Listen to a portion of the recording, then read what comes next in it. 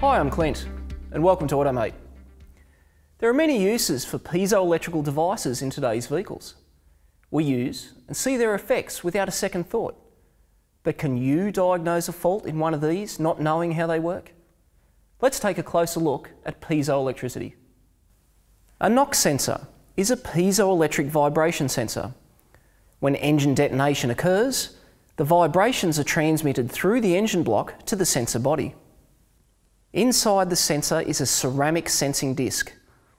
The vibrations from the detonation create pressure on the ceramic that is proportional to the knock.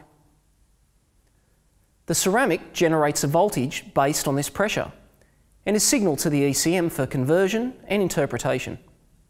With a scope attached to the sensor, any substantial vibrations will be detected and reflected as an alternating current signal.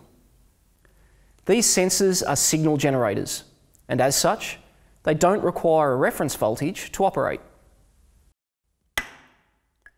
The main reason for using piezo technology is because of its accuracy and reliability.